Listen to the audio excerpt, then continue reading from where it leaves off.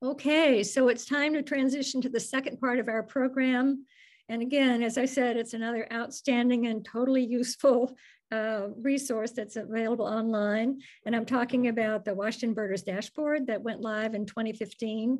And Randy Robinson created the dashboard. He's a retired computer programmer with skills, abilities, and imagination that some of us cannot even conceive of. Information about his professional background and how he came to create the dashboard. And while we're focusing on Washington, he has made it global.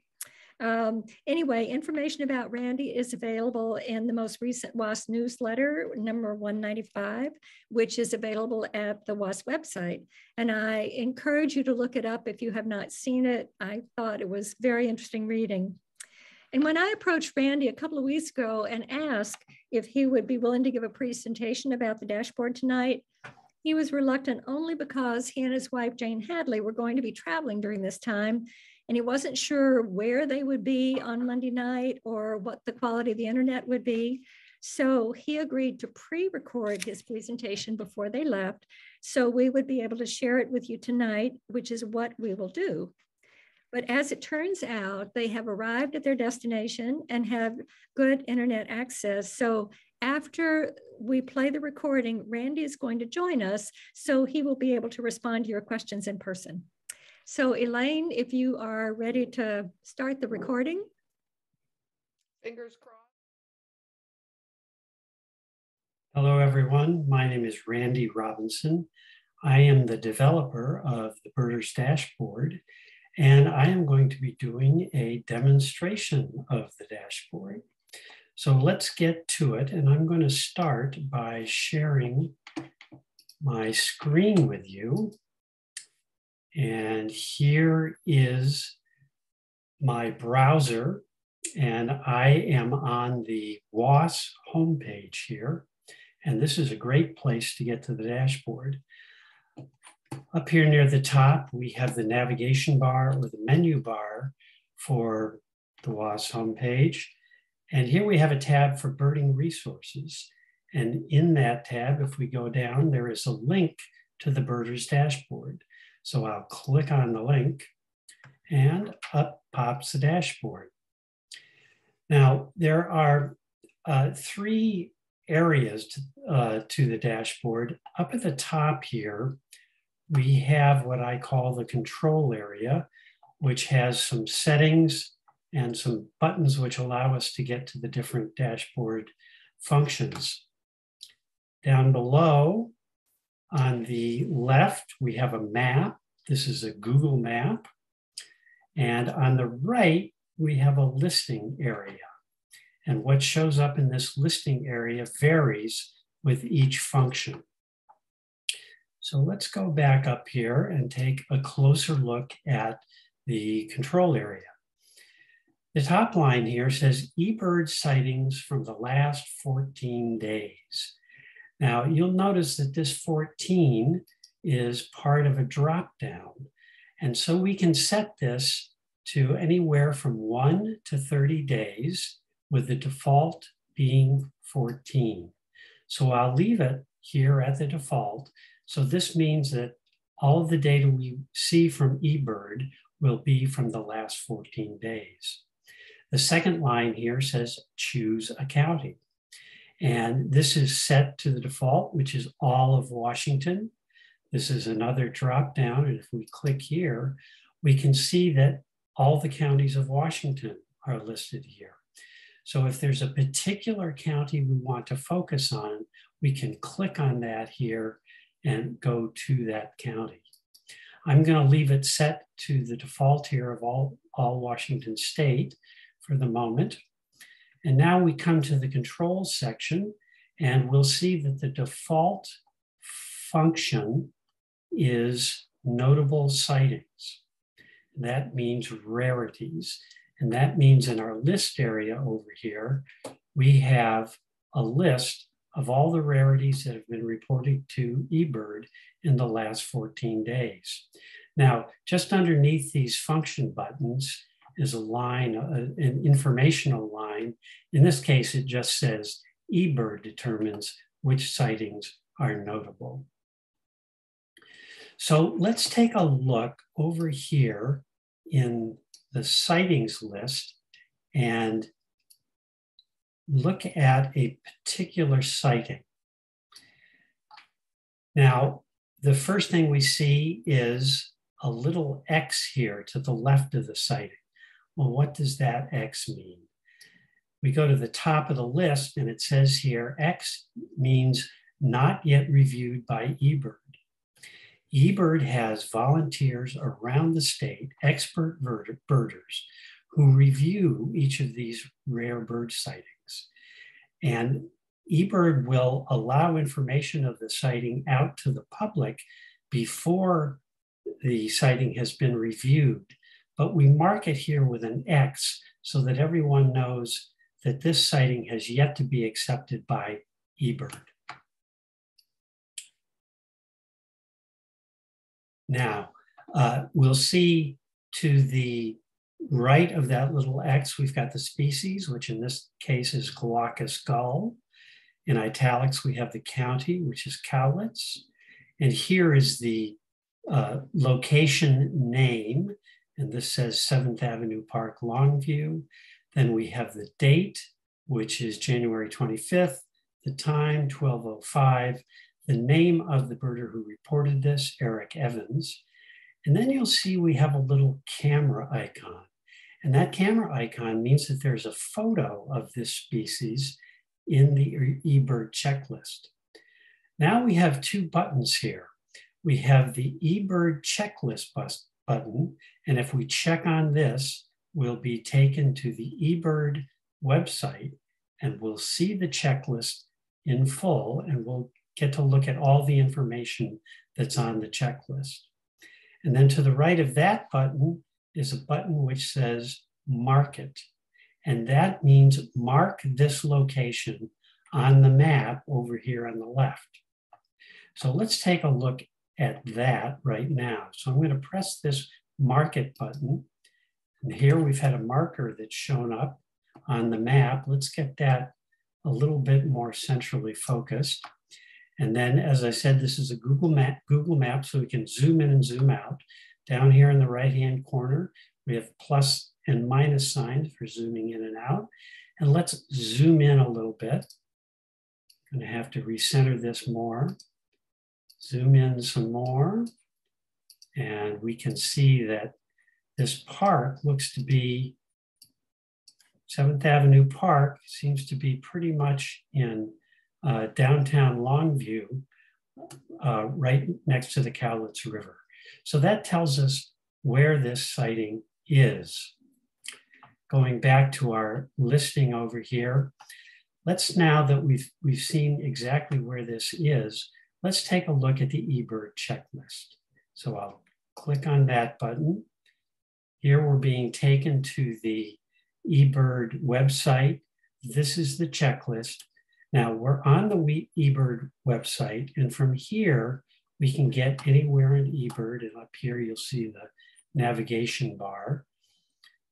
But this page just shows the checklist that Eric submitted, and you can see all the species that he saw at this place. Over here, it says that this is a traveling checklist. He covered 0.391 miles in 47 minutes. And over here on the right, we see here is our Glaucous gull, which is our rarity or our notable sighting. And we've got a description of the gull here: large, pale, wingtip, same color as back, known sighting, picture. And here we have a picture of this gull. So let us click on this, and here we get a blow up. And this is the photo that he submitted. You can study this and decide for yourself about that species. But this is the checklist. Now the checklist opens in a separate tab from the dashboard. So here's the dashboard over here. Here's the checklist. And as we go through, we can get up several checklists and be able to hop back and forth from one to the other and still have the dashboard up and available. For the moment, I'm just going to close this tab, and I am going to go back here to our checklist again. And notice again, this is a sighting that has not yet been accepted by eBird. So there are 14 days of sightings here for the whole state. That's a lot of sightings. I'll just try not to make you dizzy, but I'll just show you lots and lots of stuff here. And it may be that as we go through and look at these sightings, we may want to see where another sighting is.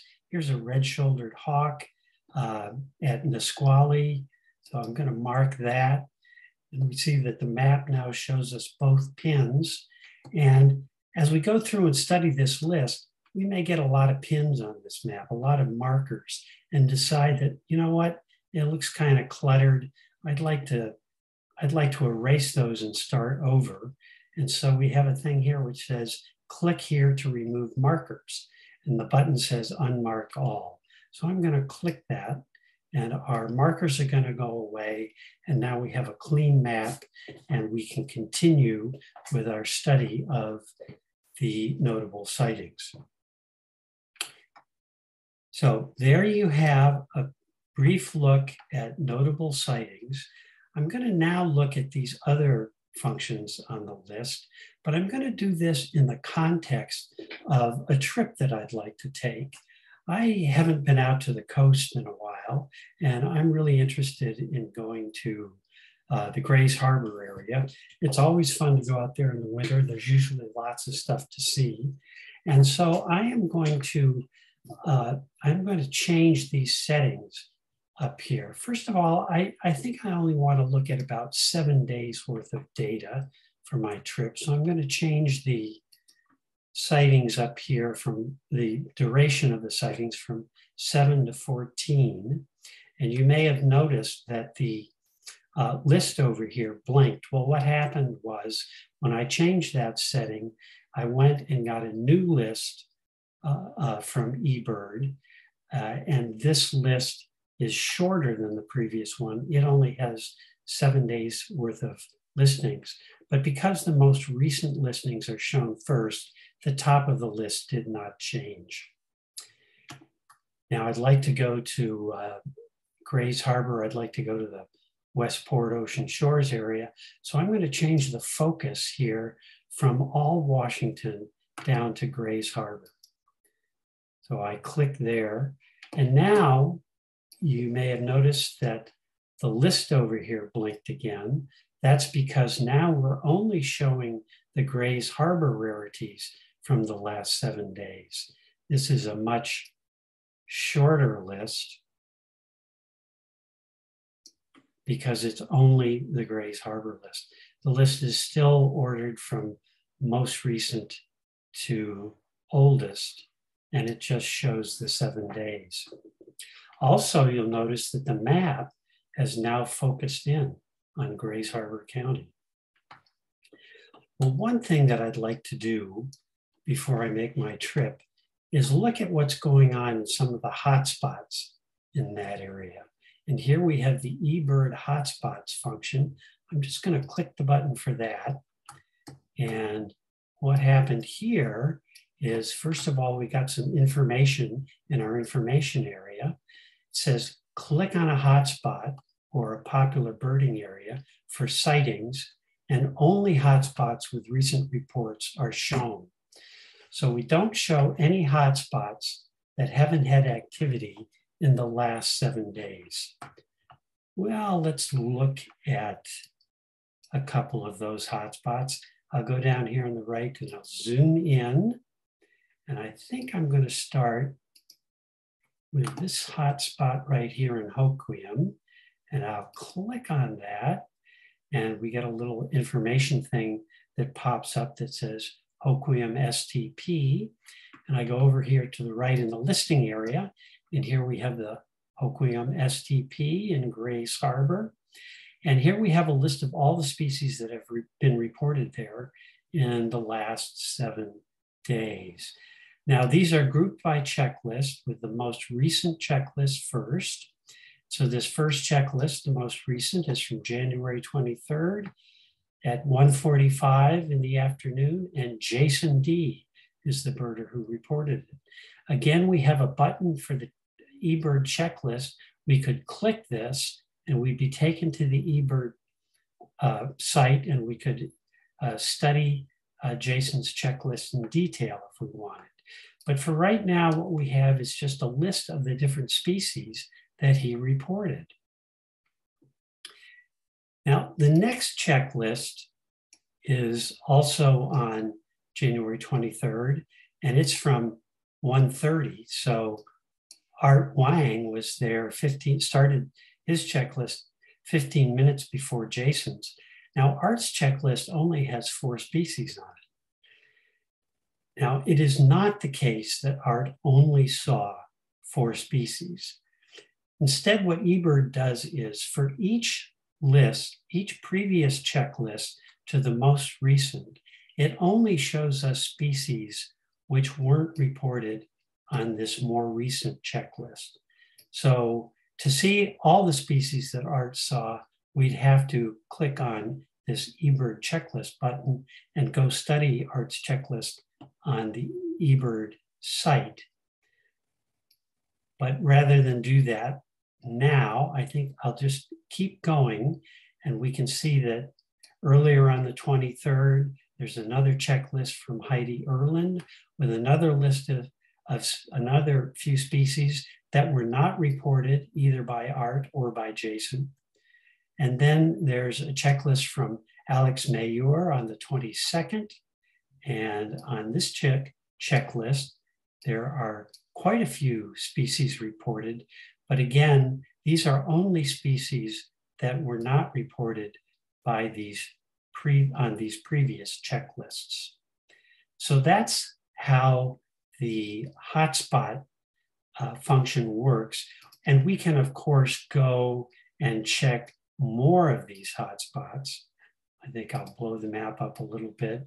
Here it says Bottle Beach. So this is going to be the hot spot for Bottle Beach. That's always popular. And we can look here and see what species have been seen. And again, we see several checklists. And if we want, we can click on this eBird checklist button if we want to study these in more detail. And of course, we could check on as many of these hotspots as we'd like, but I think for my purposes, we'll just stop right there. Now, another thing you can do is, we've seen with the notable sightings, we can get all of the rarities, but we may be interested in birds that are not rarities, that are nonetheless still interesting to us. And so this next function is look for a species. And if we click on that button, we get some more information down here in this area.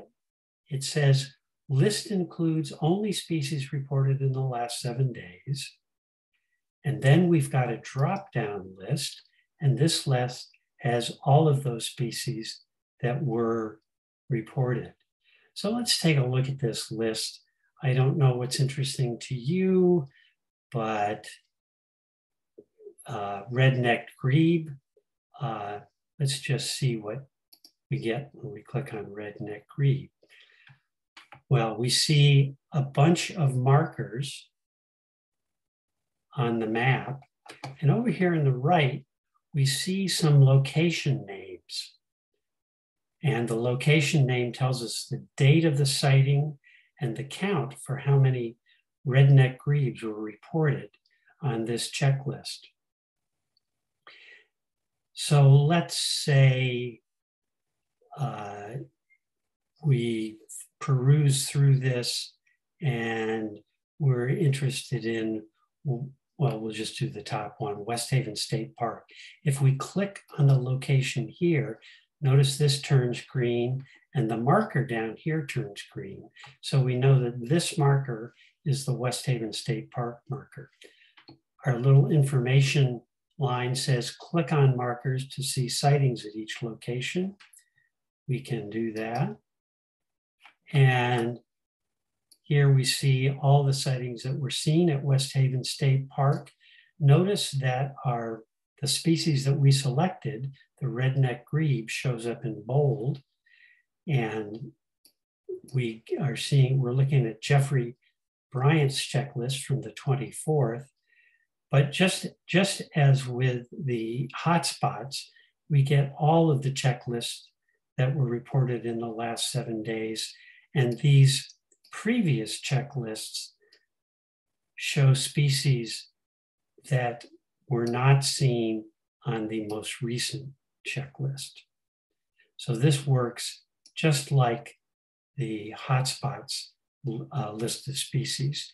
Now, notice that while we're looking at the species here, we have lost our list of the locations corresponding to these markers. Well, if we want to get back to that, that list of locations, up at the top it says, click here to restore list of locations for this species. There is a button here that says restore list. We'll click on that, and here we are back to our list of locations again. So with this look for a species function, we can look at all the species that were reported in Grays Harbor, and we can focus in on those species that are of interest to us, regardless of whether they are rarities. Now, one of the things that I like to do when I go to this Westport Ocean Shores area is sometimes I like to go to this north part of Pacific County.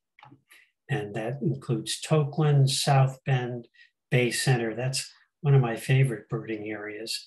But to go down there and check all those places and do it any justice, it usually takes an extra day. So I want to decide whether it's worth my while on this particular trip to try to go down and hit this North Pacific County area. And up here in the functions, right after look for a species, there's a function called choose any location.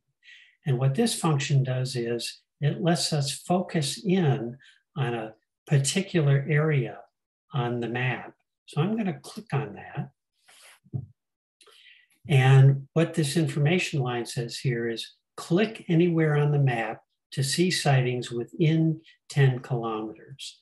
So this 10 kilometers is part of a drop down, and we can specify 1, 5, 10, 15, 20, or 25 kilometers. So we're asking eBird to give us all the sightings that show up in a circle of radius of 10 kilometers wherever we drop our marker. Now I'm going to leave the width of the radius of the circle here at the default of 10, and I've practiced this because this is a favorite area of mine, and I am going to drop my marker right here, and over here we see what suddenly popped up is a list of species. And these are all, again, these are all the species that have shown up within 10 kilometers of this blue marker. Now let's choose something that there might be a lot of. Let's try song sparrow. We click, oh, not so many, just one that's in Tokeland. Let's try red-winged blackbird. Here we see there are a couple now in Tokeland, Bay Center.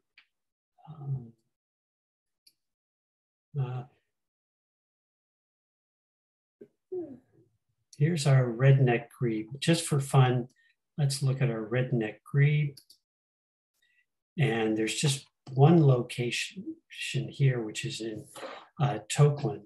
But I think you can get the idea that when we click on the species here, we get markers in this area about where that species is. And so by studying this species list, we can decide whether it really makes sense to take an extra day to go down here and hit this area. Now, it says up here, click on markers to see species at each location. I'm going to do that. And this is our now familiar looking list of species, grouped again by checklist with the most recent checklist first. You'll see this is for Tokeland marina. And Terry Martine was there on the 24th. And notice that there's no redneck grebe on her list. But here we go to Randy Hill, who was there on the 21st, and redneck grebe is on his list. So it has the same pattern here. On the 24th, Terry saw these species, and Randy Hill saw these species, which are not on Terry's list, but Randy may have seen some of these species as well. And again, if we want to see exactly what Terry saw or Randy saw, we can click on the eBird checklist button. And again, we've lost our list of species here, but to restore that list, we go back to the top, we find the button that says Restore List, we click on that, and we get our list of species back. Now, one thing to notice, I've done this without changing the county up here. So eBird lets us do this particular function, choose any location, anywhere on the map. In fact, we could do it anywhere on the world, and we're not restricted to the county that's chosen here. So that's pretty handy for this trip in particular. Also, it says here, click here to choose a new location. And so we can click here, things get reset to blank. And let's just for fun say, maybe I want to go down here to this area of Ilwaco and Long Beach Peninsula. And so I can put a marker there and I can see everything that's going on in that area. And so by using this function of choose any location, I can just poke around in these different smaller sections of the map just to see what's going on. All right, so that's choose any location. Our final function is called recent checklists, and we're still in Grays Harbor up here. I'll just move the map up there manually, get us back in Grays Harbor. And I'm going to take a look at recent checklists. And eBird is working. eBird is thinking. Ah, there we go. It's finally given up the goods. Now, over here, we have a similar type of listing, except this time instead of a species, we have a birder. So the first checklist on the list. And again, these are in chronological order, with the most recent being first. And this is Chris Drivdahl, Grays Harbor.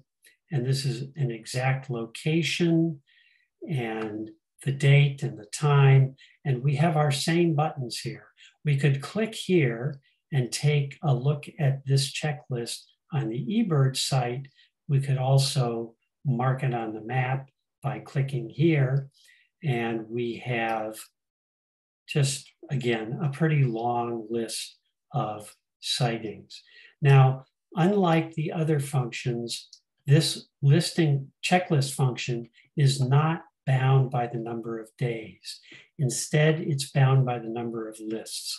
And eBird will give us approximately 200 checklists at one time. And so this is Grays Harbor. It's fairly heavily birded. We'll go check the first list is on the 25th. And I'm going to just scroll all the way to the bottom. Don't get dizzy, please.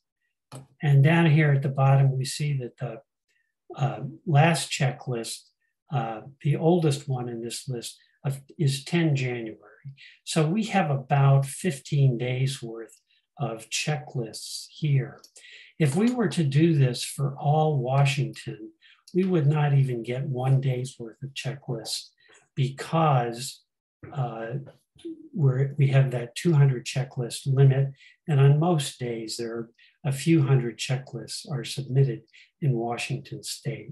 So depending on the county that you've chosen, you may just get part of a day or a day or two's worth of checklists, or you may get 2 or 3 weeks worth. It all depends.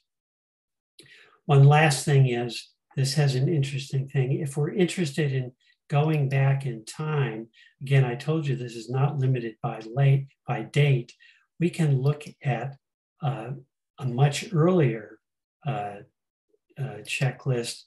I'm going to go back in time all the way back to May of 2021, May 8th. I've chosen May 8th, 2021. I'm going to submit that date, and eBird is going to think and think and think and try to decide whether I've been a good boy and whether I can look at these checklists. So it is thinking, and it's decided, yep, I'm going to let him see the list. So here we go. Notice this is a different list. Mary Huff is the first one. And we'll jump down to the date, and it says 8 May 2021.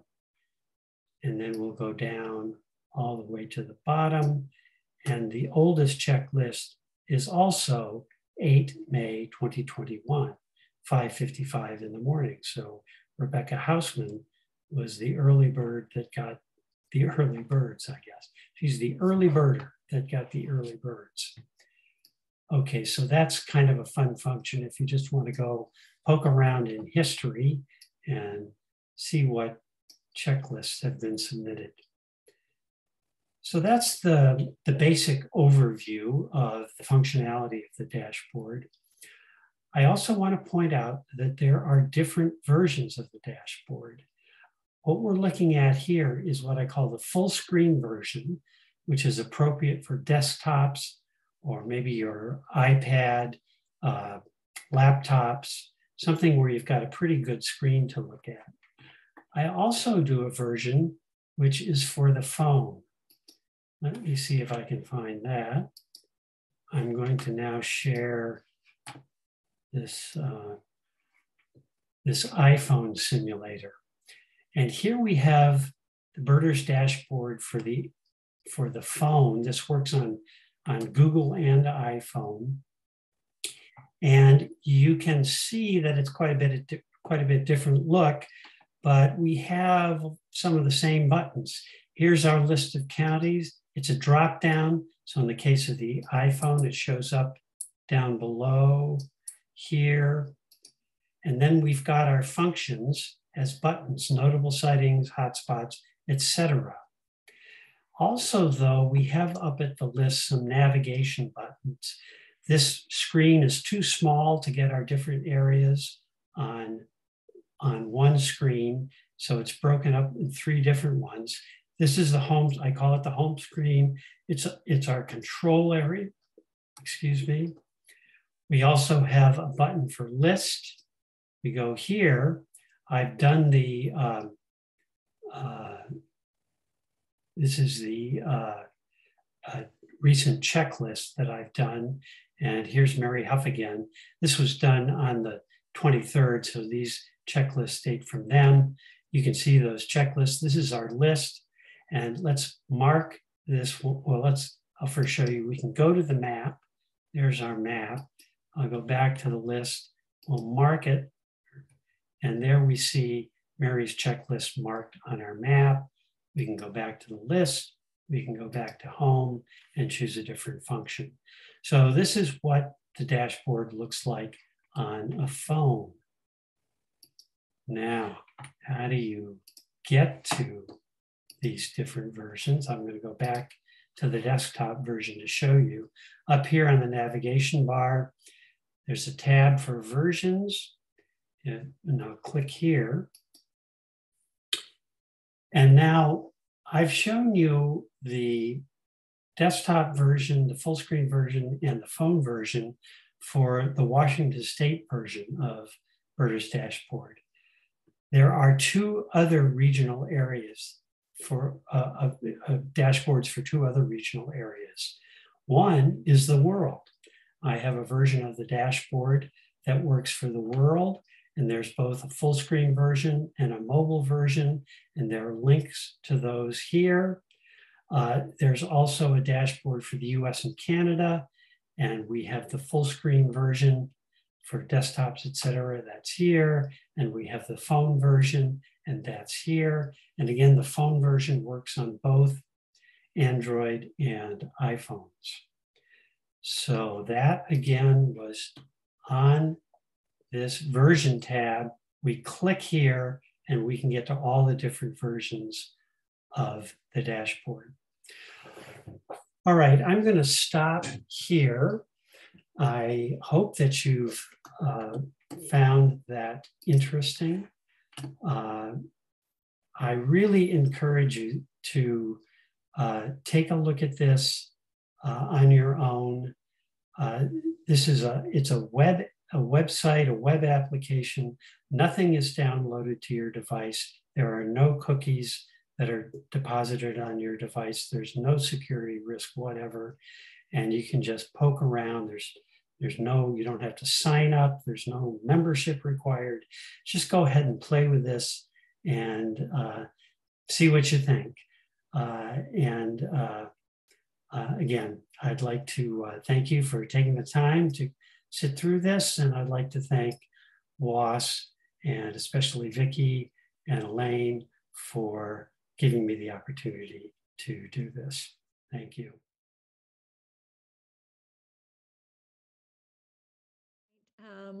Elaine, again, are you willing to field the questions for us or load them up? I see that Randy has joined us and is available to answer questions if you would like to pose some to him.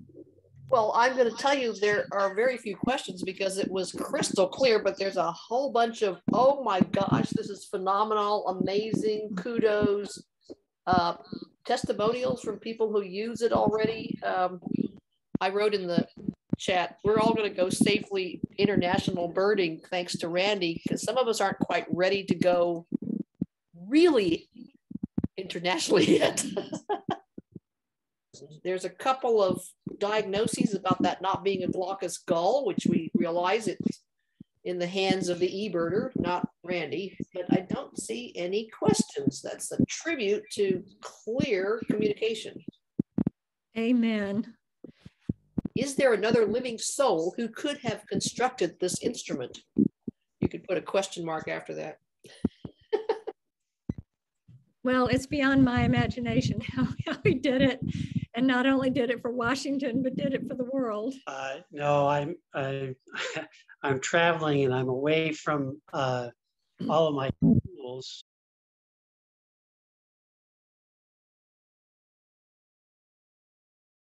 If you click on that versions tab on the navigation bar that I showed in the demo, the navigation bar is at the top, and the leftmost tab is version.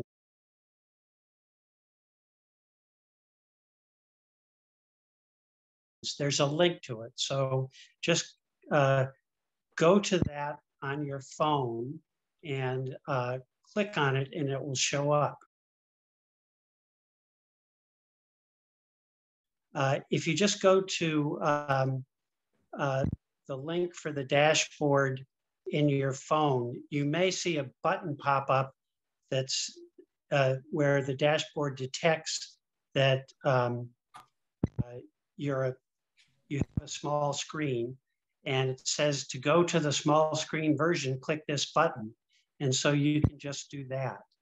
And then on the, once you get to the dashboard page or the dashboard screen, you can save that to your home screen on your phone. And again, in that version, in that document that has the links to the different versions, there are some instructions for how to do that on an iPhone and on a Google phone.